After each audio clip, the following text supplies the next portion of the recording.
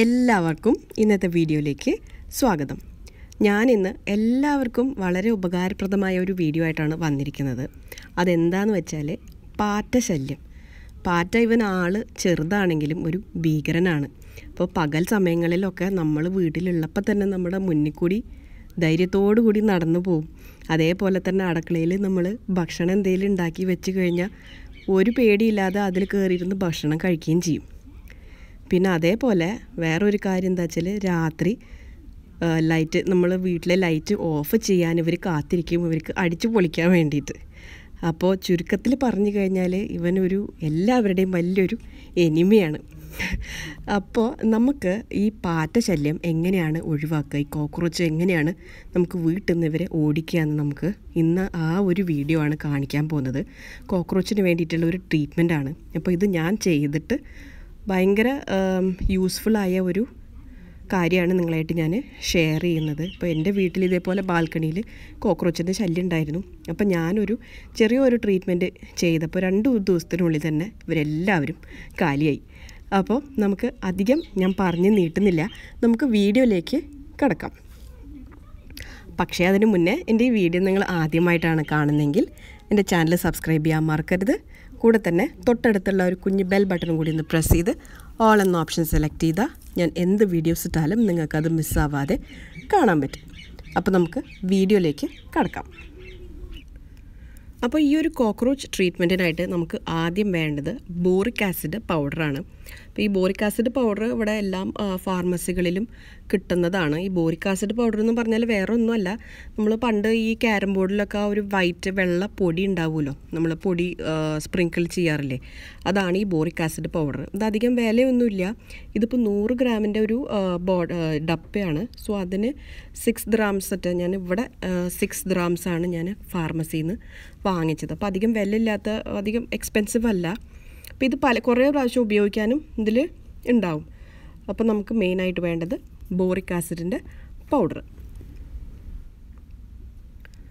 അപ്പോൾ ഒരു പാത്രത്തിൽ ഈ ബോറിക് ആസിഡിൻ്റെ പൗഡർ ഞാൻ കുറച്ച് എടുത്തിട്ടുണ്ട്. ഇതിന് പ്രത്യേകിച്ച് അളവൊന്നുമില്ല, പക്ഷെ ഞാൻ ഈ ബോറിക് ആസിഡ് പൗഡർ കുറച്ച് കൂടുതൽ എടുത്തിട്ടുണ്ട്.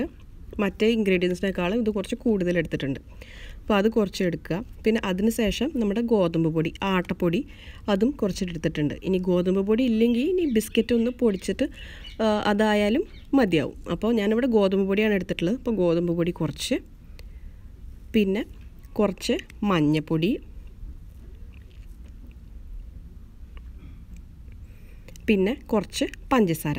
അപ്പോൾ ഈ പഞ്ചസാരയും ഗോതമ്പ് പൊടിയൊക്കെ പ്രത്യേകിച്ച് ഇത് കോക്രോച്ചിനെ അട്രാക്റ്റ് ചെയ്യാൻ വേണ്ടിയിട്ടുള്ളതാണ്. അപ്പോൾ ഇതെല്ലാം കൂടിയിട്ട് കുറച്ച് പാൽ ഒഴിച്ചിട്ട് നമുക്കൊന്ന് നന്നായിട്ടൊന്ന് കുഴച്ചെടുക്കണം. ഇപ്പോൾ നമ്മൾ സാധാരണ ഈ ചപ്പാത്തിക്കൊക്കെ കുഴക്കുന്ന പോലെ കുറച്ച് പാൽ ഒഴിച്ചിട്ട് അധികം വെള്ളമില്ലാതെ ഒന്ന് കുഴച്ചെടുക്കാം.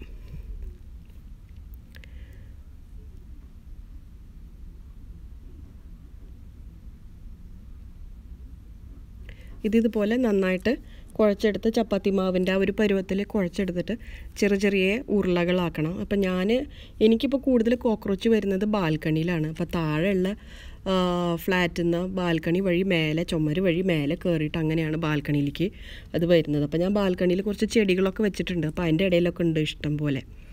അപ്പോൾ ഇതുപോലെ ചെറിയ ഉരുളകളാക്കിയിട്ട് നമുക്ക് ആക്കിയെടുക്കണം.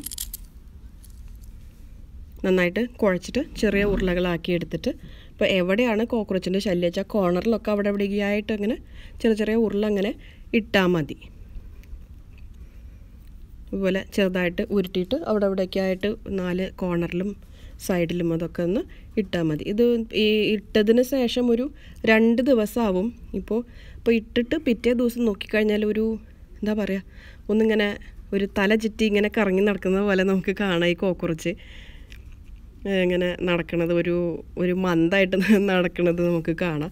പിന്നെ അതിന് ശേഷം പിന്നെ അതിൻ്റെ അതിൻ്റെ പിറ്റേ ദിവസമാണ് നമുക്ക് ഫുള്ളായിട്ട് കാലിയായിട്ടുണ്ടാവും.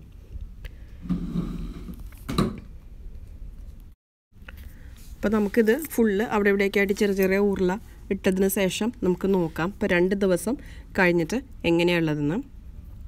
അപ്പോൾ ഇതാണ് ആ ബാൽക്കണിയിലുള്ള ആ ഒരു 2 ദിവസത്തിന് ശേഷമുള്ളതാണ്. ഇതിപ്പോൾ ഇതങ്ങനെ ഇവരെല്ലാവരും കാലിയായി. ഇനി ബാക്കി ഒന്നും ഉണ്ടാവില്ല. 2-3 ദിവസം മതിയാവും ഇതെല്ലാം ക്ലീനായിട്ട് പോവാനായിട്ട്. അപ്പോൾ ഈ വീഡിയോ നിങ്ങൾക്ക് വളരെയധികം യൂസ്ഫുള്ളായിട്ട് തോന്നിക്കഴിഞ്ഞാൽ നിങ്ങൾ ലൈക്ക് ചെയ്യാൻ മറക്കരുത്. പിന്നെ നിങ്ങളുടെ ഫ്രണ്ട്സ് ആൻഡ് ഫാമിലി ആയിട്ട് ഈ പാറ്റശല്യം ആർക്കൊക്കെ ഉണ്ടെന്ന് നിങ്ങൾക്ക് തോന്നി, നിങ്ങളുടെ ഫ്രണ്ട്സിന് അല്ലെങ്കിൽ ഫാമിലിക്ക് ഈ പാറ്റശല്യം ഉണ്ട്, അതിനുള്ള ട്രീറ്റ്മെൻറ്റ് നോക്കി നടക്കുകയാണെങ്കിൽ നിങ്ങൾ തീർച്ചയായിട്ടും ഈ വീഡിയോ ഷെയർ ചെയ്യാൻ മറക്കരുത്.